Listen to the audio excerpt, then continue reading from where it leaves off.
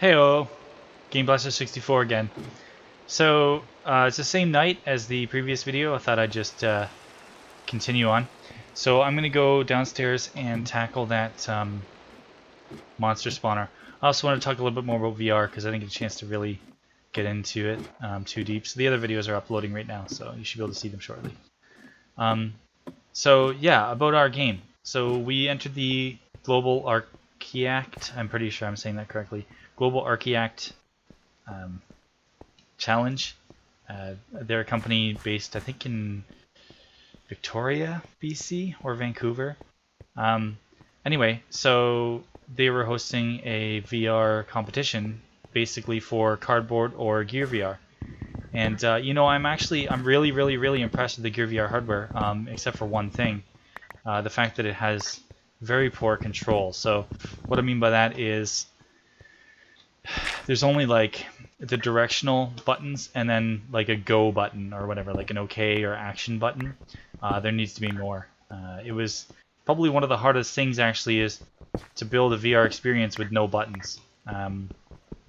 So what we did, it was actually Richard's idea, my partner. He came up with the idea of using the gaze effect of like basically where the player looks to change the game world. So we called it peripheral, and essentially it's like you have to be careful where you look because walls will appear or disappear, and same with the floor. So you actually have to solve a bunch of puzzles. It's a little bit like, I guess if you like Portal and if you like Antechamber, you'll probably like our game. So the version that's available for play now, I think has like 10 levels. We're working on a bunch, including a bunch of new mechanics and stuff. It's a lot of fun.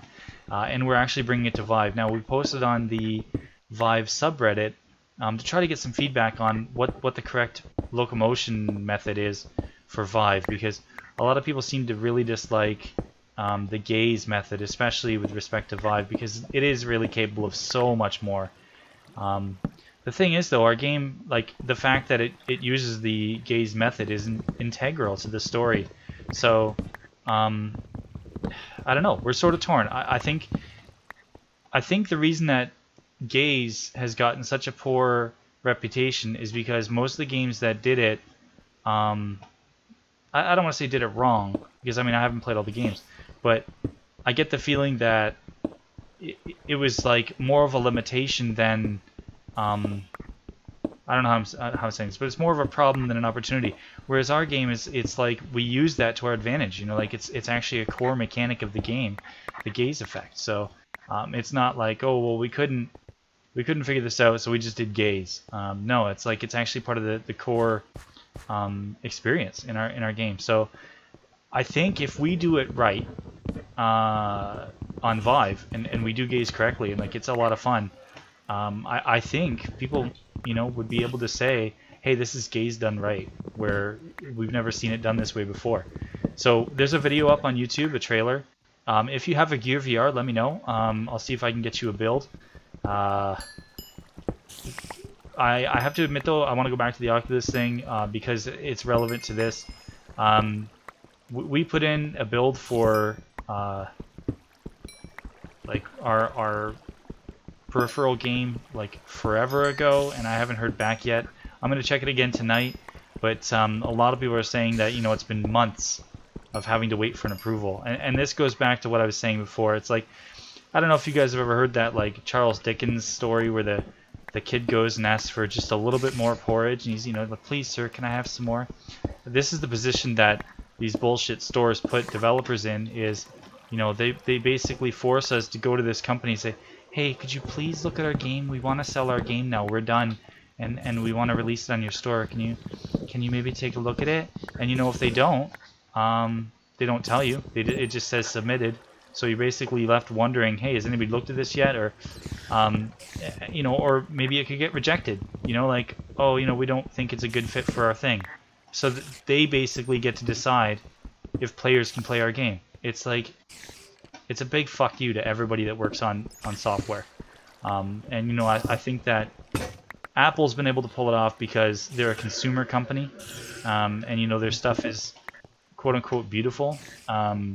So they're more of like a luxury I don't know, luxury item than they are an actual power tool or like a gaming service. That I think that they've just been able to get past it or get through it or been able to do this because, you know, they're Apple. I'm really hoping that gamers and developers stand up for more flexibility and support from these hardware manufacturers in terms of like these closed source ecosystems, like these closed gardens, walled gardens. You know, like what happens if we put this game up on the store, or we try to, we submit it, right? You know, even the fact that you should have to submit your game for approval, it's just like, it's like asking a parent, hey, do you know, do you think I can go out tonight with my friends? You know, it's like, well, I'm an adult, I can go out if I fucking want to, you know, like, and if people don't like the game, they won't fucking buy it, you know, like, why do I have to go to this other dude to say, like, hey, could you put our game up for sale, like, anyway, yeah, it's just pain in the ass, and so we could work on this thing for months, right, let's say, and our side is done, and we're just basically waiting to get approved, and you know, like, imagine those developers who build something that is, you know, really useful, people love it, and you know, this happens a lot in the Apple world. It's like, oh, Apple didn't like it, so I can't sell it anymore. It's like, fucking what? It's like, I can't believe that we've put ourselves in this position that we're so beholden to these companies to like let us use our own hardware how we want it. Yeah, I'm really hoping that with the, you know, the whole PC Master Race thing, that like, yeah, that we push back on this sort of stuff. So I was happy to see that with the whole blocking Vive players from playing Oculus games caused such a shitstorm on Reddit and on Twitter. I was really happy to see that because it means that people are actually paying attention and actually saying like, no, you know, this might have been able to fly on a telephone, but it's fucking not going to fly on the PC for sure. So yeah, but it sucks though, because, you know, we have our game ready on the Gear, and it's like, we want people to play it. You know, we don't want to have to wait for somebody else that's not even really involved to say yes or no, that person is allowed to play our game. And you know, it's not like it's. I want to make it clear that especially on the Gear, this is a real problem, because you cannot play a game that is not on the Gear store. You cannot sideload it. So it's not as though I can just send them the APK or whatever and they can run it. No, it has to. Samsung has to say it's okay, and that's like, it's total bullshit. So yeah. Anyway, I'm gonna check tonight what the status is. Probably have a couple of drinks, you know, get myself through the night. But anyway, besides that, we're really excited about it. You know, like the Vive offers a lot of opportunity for developers. Like, I mean, as a game player, it's pretty obvious, you know, some of the awesome things you can do. And, you know, it's funny, we're in this weird position right now where everything is so new that even, like, Job Simulator is fun. So, like, you know, if you told somebody a little while ago, like, oh, hey, you know, you can put sugar in your coffee, you know, like, that's a game, you know, like, people probably look at you like you're crazy. But, you know, just the fact that it's in VR and it's so novel, it's fun, you know, and it just, it's a really strange... it's a really strange place for the gaming industry to be in. I'm not complaining at all. I think it's really, really cool because we're seeing a lot of creativity. Like my nephew was over today. He's 8. He was playing Job Simulator. Like, he didn't want to go home. You know, it's like they're definitely ringing the right bells here. Yeah, I did want to talk about another thing. So, with respect to putting in a lot of time, like, let's say, for example, somebody puts a lot of time into something, and then somebody else comes along and says, well, no, we don't really like that, so we're not going to allow it. Valve is kind of in that situation just a touch, and I don't think it's on purpose the way Oculus and Samsung is. And I think I can give the example. So they have the Steamworks API. Basically what that is like, oh, hey, you can put achievements in your game, or you can... you know, whatever, right? You can have cloud saving or whatever, so that, you know, your saves persist across different PCs or whatever. And that's really awesome. Not complaining at all. Totally stuff that we've needed for years. The trouble is that in order to build that stuff, like, there's sort of a chicken and egg thing here. So, like, let's say for example, I wanted to get ready to put my game on Steam, so I want to have all these cool features so that I get through the green light, right? Because like I don't want to have my game, like this is a different game I'm talking about, not necessarily Peripheral, but Star Squadron, for example. Like I want to have cloud saving, I want to have achievements and yada yada yada, right? Plus I want to, as a developer, I want to learn how to use it stuff, so that when I develop games, I don't need to like, as I'm making my game, I don't need to learn again. The trouble is that you sort of need to know if you're going to be allowed on Steam before you can invest the time to put those games in your Steam game. And you may not be accepted on Steam by people in the community on Greenlight if you don't have those things. So, I don't know. I kind of feel like Greenlight, maybe it needs to be actually, this is one area that Oculus does it, I think, correctly. The Oculus Rift store, when you go to Oculus Home, there's like an experimental section. And you can actually, like, it's sort of like, hey, the games aren't quite done yet, we're thinking this might be a neat idea, tell us if it sucks. And I think that's what Greenlight is supposed to be. It's supposed to be, hey, Valve, we're like, 400 people or whatever, we just don't have the manpower to figure out if these games should be on Steam, so community, you tell us. But the thing is, community can't really play the games yet. We can't, unless the games are released on an exterior site.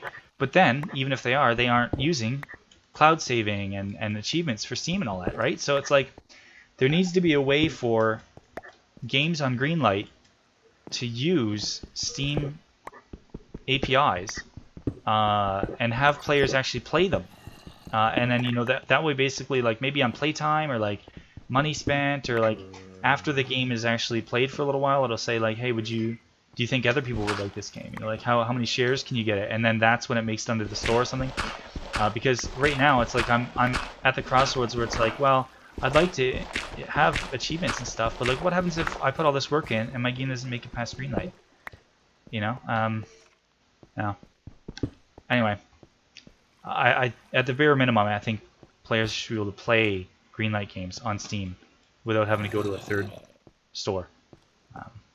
I think another place that does this correctly is itch.io. Now, I haven't really tried out their stuff, but I did get an email about it about a month ago. They're calling it like the itch.io Foundry.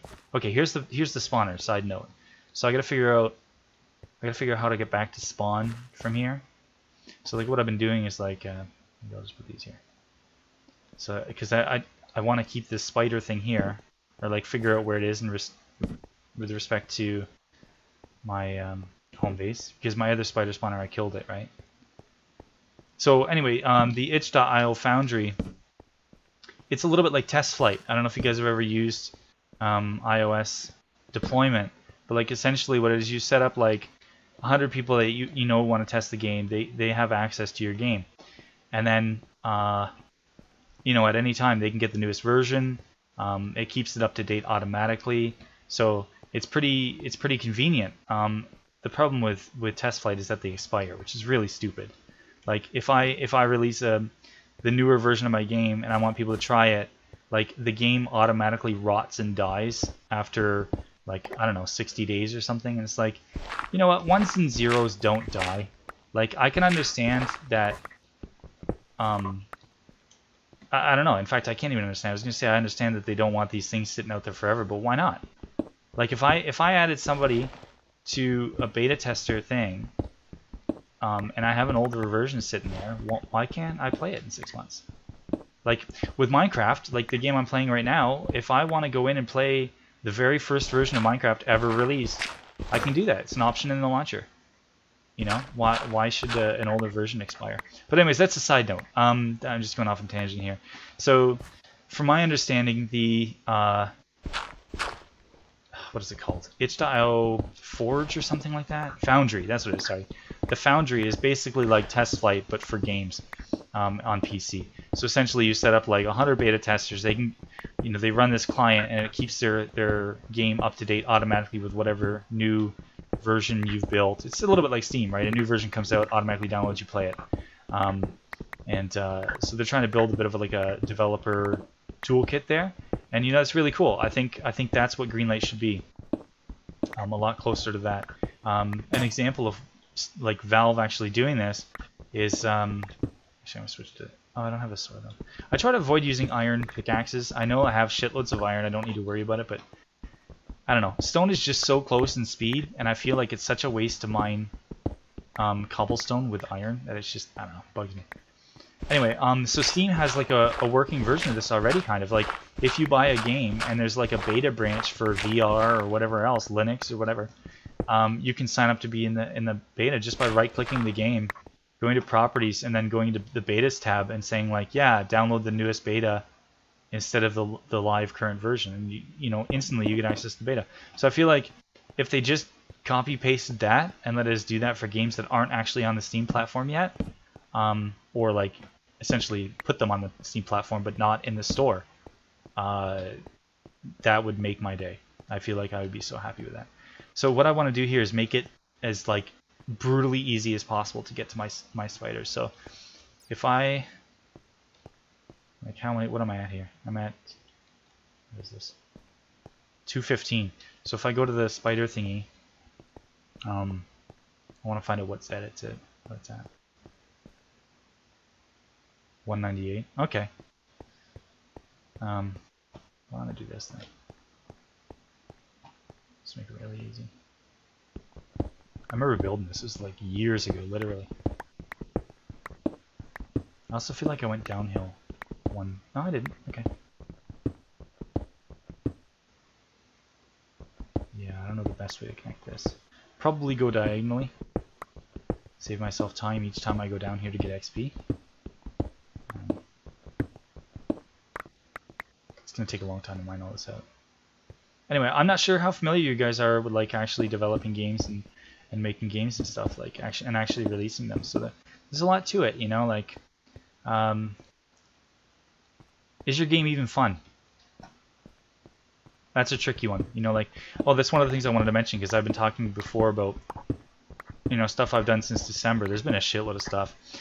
Since December, I basically decided I'm buying no more games, and that died as soon as I got the Vive, so like June 15th. So I lasted over 6 months without buying any video games, because I decided that I want to try and beat the games that I got in Steam already in my backlog. You know, there's a lot of really good games that have 0 minutes playtime, and that's just bullshit. So yeah, so I started playing through them. One of the ones that I'm playing most recently is Dungeons of Dreadmore. It's just a great game. I bought it in 2011. I think it came in a bundle, and it's a roguelike, permadeath, yada yada yada yada, 2D graphics, but it's not like pixel graphics. It's like, I don't know, 16-bit, maybe something like Amiga. Actually, I have some of that too. Perfect. I was gonna say I was gonna make some torches. If you haven't tried Dungeons of Dreadmore, I think the Steam sale is on for another 2 days. This is June 2nd, 2016. So yeah, if you're interested in roguelikes, definitely go and try out Dungeons of Dreadmore. You definitely like it. But